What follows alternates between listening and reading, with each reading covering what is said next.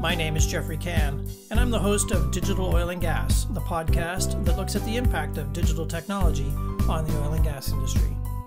If you want to discuss this week's topic further, or just stay in touch, you can always reach me at Jeffrey Cann on Twitter or at jeffreycann.com.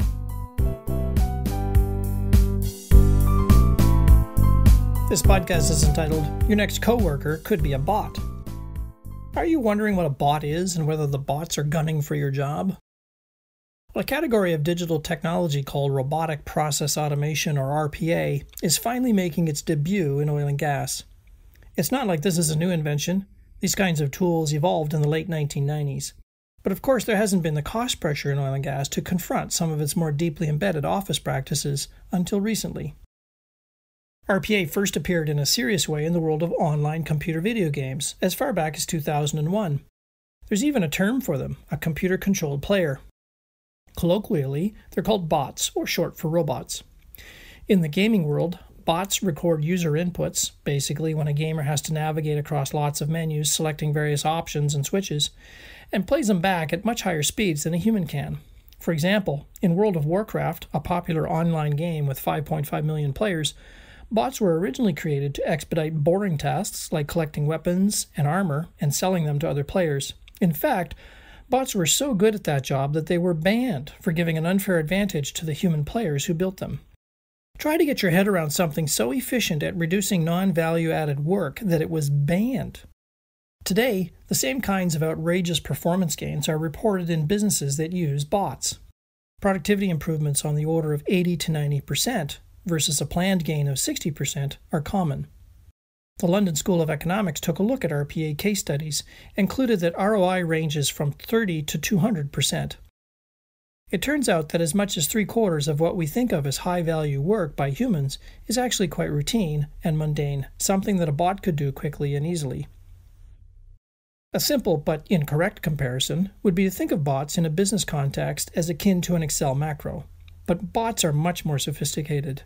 A bot executes by copying keystrokes, mouse clicks, and window navigation from a recording button, performing the task, optimizing itself, and repeating the task while making efficiency improvements each time. They can therefore self-write code, execute that code, and then optimize the code over time. Can't get Excel to do that. In business, bots are used by hundreds of companies around the world to automate tasks that involve repetitive computer-based desk work, including copying data from one system to another, maintaining Excel spreadsheets, handling repetitive email, and processing forms-based data. The best bots work across desktop software systems and have universal compatibility to work with just about any application out there, including SAP, Oracle, Outlook, Salesforce, Workday, Citrix, and of course, Excel. Under the hood, bots are built from two digital technologies, a machine learning platform called Cognitive Automated Process, or CAP, and a Unified Test Management Solution, or UTMS. The CAP is fed data from some source, that is text, video images, screens, forms, whatever, restructures the data, and inputs it into the UTMS, which applies an algorithm to it. Setting up a bot is quicker than implementing other systems because configuration is much faster, by as much as 60%. A large oil and gas company would have many potential candidate work processes for bots. To make the economics work, that is, to pay for the bot software and the cost to implement, processes should have some combination of volume, i.e. lots of transactions, time pressures or deadlines, and cost, measured by numbers of seats involved in the process or the cost of those seats. Processes with high error rates could also be a consideration.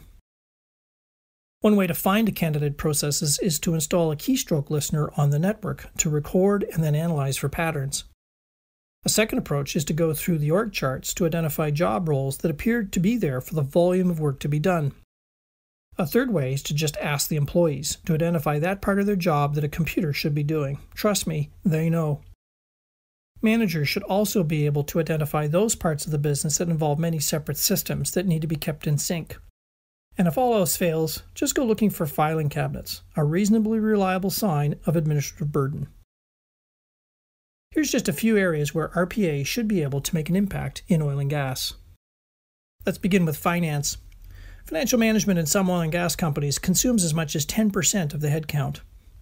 invoice processing and accounts payable, tax calculations, capturing field tickets, processing royalties and payments, production accounting, financial close processes, and report preparation would benefit from RPA. Some sites have reported that RPA has reduced the time it takes to process an invoice from 20 minutes to 45 seconds. Next area is human resources. Oil and gas companies are not like banks with thousands of employees, but larger producers will have enough employees to require volume-driven administrative roles in HR. Processing leave requests, handling inbound job applications, updating payroll records, and general HR reporting would be candidates for bots. The shared service centers used by big international oil companies all rely on bots, particularly for HR. Next area would be in operations. Depending on the company, there will be volumes of repetitive work moving data between operational systems like SCADA, Excel spreadsheets, and corporate systems recording volumetric data about products, waste outputs, emissions, water handling, energy consumption, and related. As ops adds more sensors, the additional burden from processing all the data will drive more data capture and analysis, which could benefit from RPA.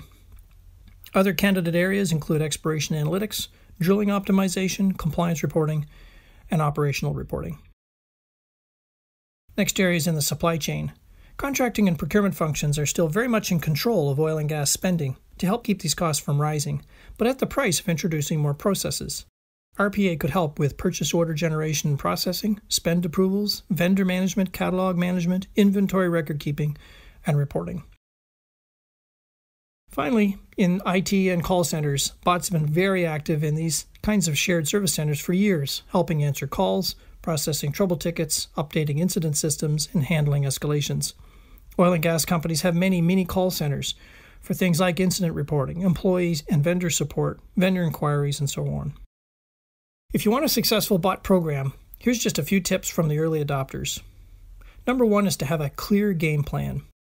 Bot technology has lots of promise, but without a clear game plan, companies can end up creating yet more problems to solve. Functional departments and operations could all purchase bot engines independently and leave a big piecemeal mess to clean up. Sustainment dollars need to be set aside to support the bot technology. Bots are not that responsive to changes in their environment, so it becomes someone's job to keep the bots current. It's not unusual that companies find themselves with hundreds of bots, which could create very inconsistent outcomes and duplicative efforts. Clearly, there's an enterprise angle to consider. Next tip is to get IT involved.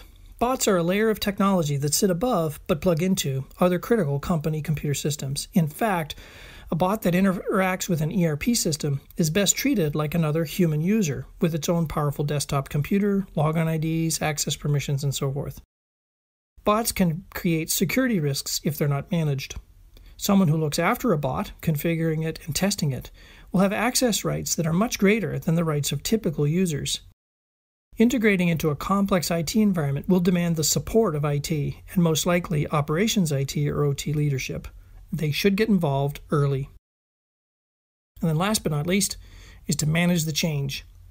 It would be easy for employees to conclude that bots are going to take over their jobs. In my view, there's no doubt that bots will eliminate some jobs in oil and gas. 50 joint venture accountants shrinks down to 5. But the 45 who are now surplus to need could be put to work on other tasks.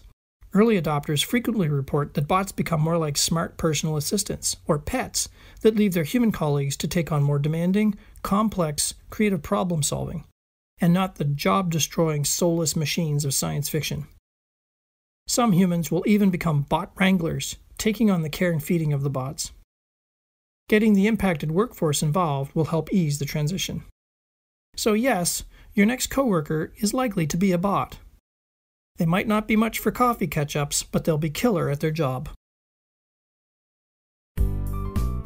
If you enjoyed this podcast, be sure to subscribe to the show. You can find more episodes of Digital Oil and Gas on Apple Podcasts, YouTube, Spotify, and Stitcher, or wherever you listen to podcasts, or just visit jeffreycan.com/podcast for more. If you have a minute, please leave a review on Apple Podcasts and tell other people about the show. This helps them discover more great content. Later this year, Jeffrey will publish a book on the impacts of digital innovation on the oil and gas industry. You can keep track of this new project by following Jeffrey on LinkedIn. Thanks for listening to this episode of Digital Oil and Gas. The podcast returns next Wednesday, so tune in then.